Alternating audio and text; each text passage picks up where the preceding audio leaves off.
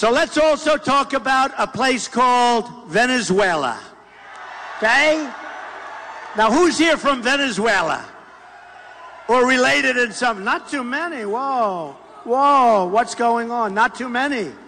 Not too many. Friend or foe? I think he's friend. I think he's friend.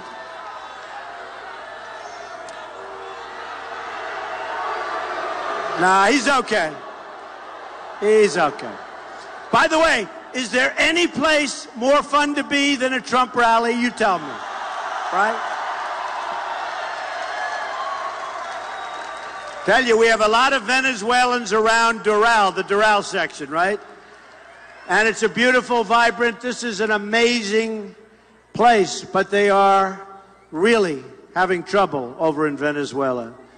But Miami is filled with hard-working, incredible Venezuelan people. But it's been hurt very badly by socialist Venezuela.